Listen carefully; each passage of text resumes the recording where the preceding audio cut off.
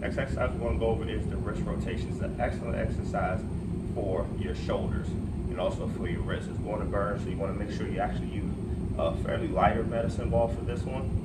But all you're going to do is hold your arms straight out. So if you notice, your arms are going to be straight out, completely locked, and all you're going to do is twist side to side, just almost as if you're driving a car.